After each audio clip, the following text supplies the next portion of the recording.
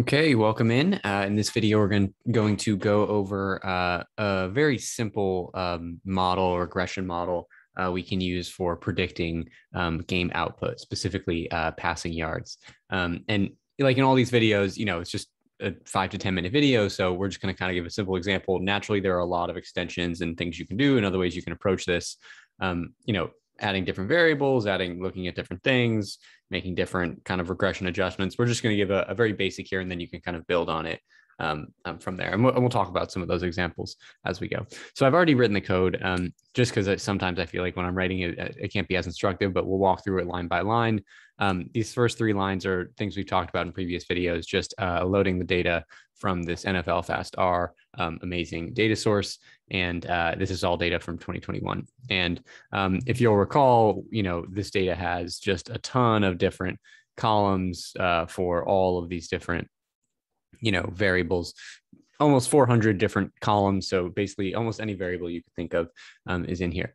And in this example, we want to start, I think usually it's helpful to define a simple question before you start, so you kind of don't get waylaid by, all these different paths. I want to think about, let's build a model to predict how many passing yards a team will have in a given game. And I want to have a very simple model. I want to have 2 inputs. How good the team's offense is going into that game and how good the opposing defense is going into that game. Because naturally, if you have a good offense, if you have I guess not this year maybe, but in general, the Chiefs or the Bills, you're going to expect more passing yards. But if you're playing a good defense like the Steelers, you might expect less passing yards. So we want to use those 2 variables and kind of see. And again, you can think of a lot of other variables, but for now, we're going to start with those 2 variables. So I'm first just going to define my data as all the data where there was a pass attempt. So this just kind of makes it easier, cleaner.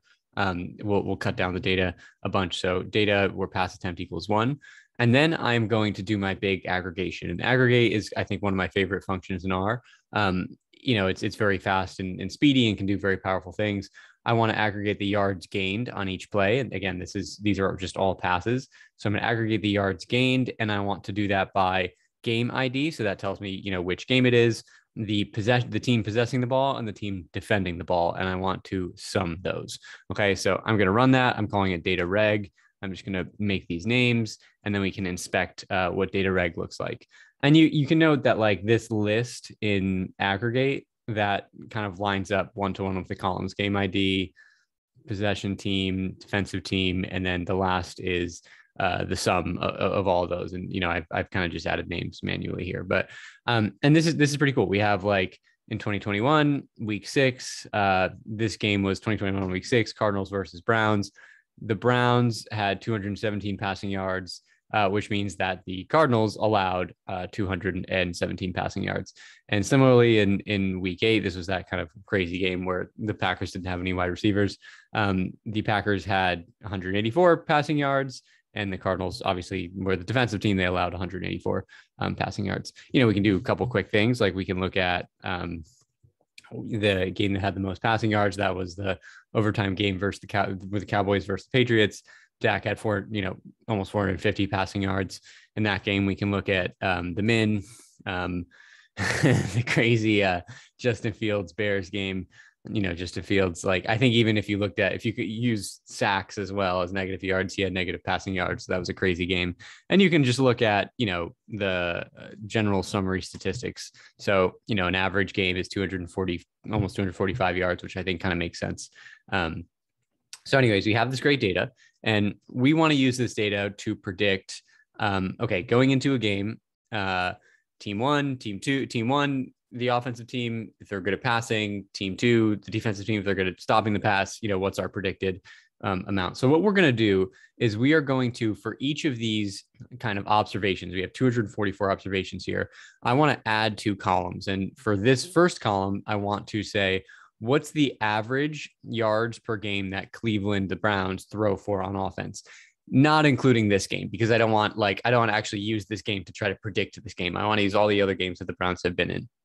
And similarly, in all the other games that the Cardinals are in, how many yards on average have they allowed? And again, I don't want to use this game because I don't want to use this game to actually predict this game. So I did a for loop here. It's a little bit ugly, but I think it's nice because it's instructive and it's easy kind of to see. I defined my two columns that I was talking about. So I'm calling this yards def, which is the amount of yards that the defense allows. I'm going to move my thing here. So the average amount of yards the Cardinals would allow, and here's yards possession, the average amount of yards that Cleveland would score. And I'm just going to loop through, this regression, and let's take a look at one of loops. Imagine that I equals 1 here. I want to grab. Sorry, I'll expand my window here.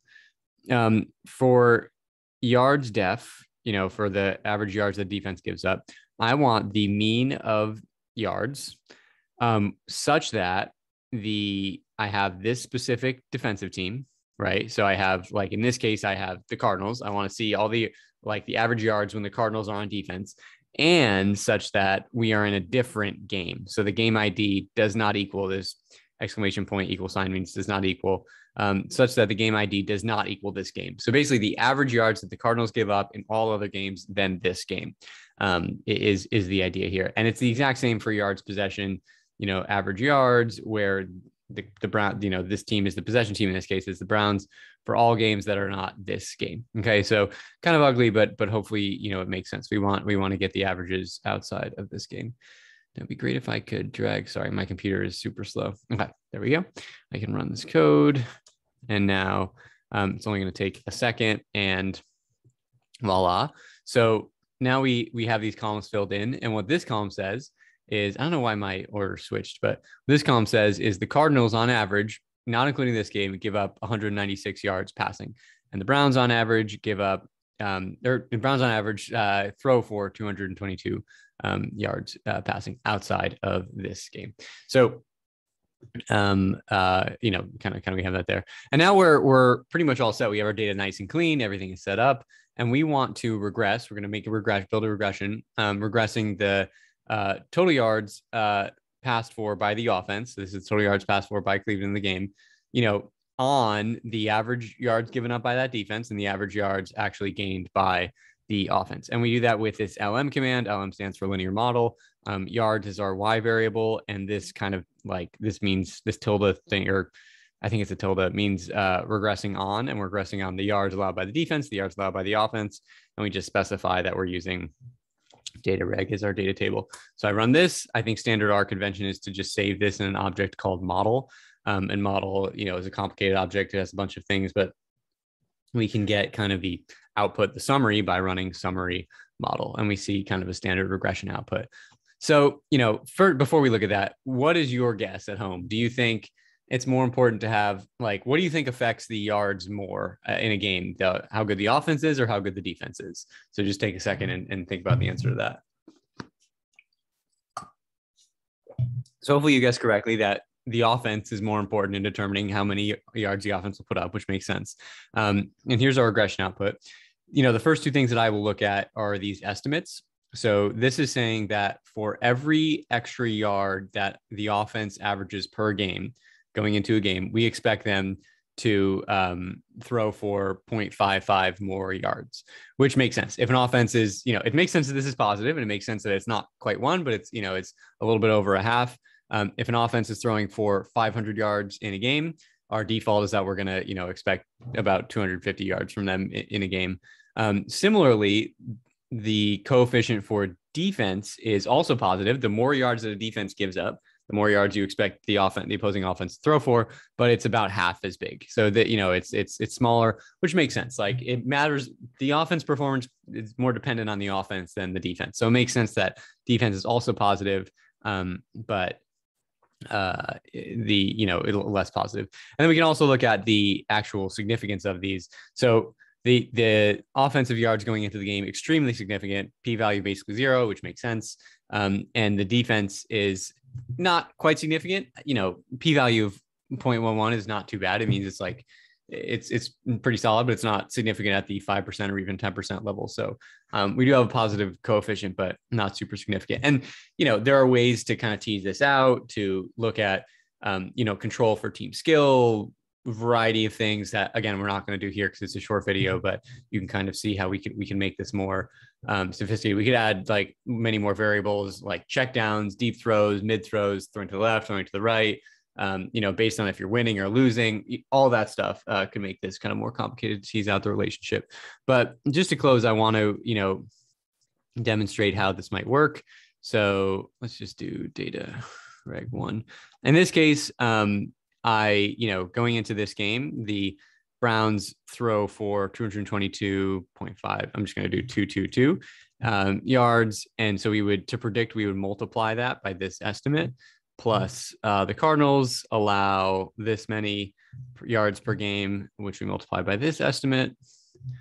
And then we would just add our intercept here. So standard regression, and we would get 221 yards predicted. And look at that. That's really close to the 217 yards that was actually happened in the game. So a decent prediction, in this case, which is nice.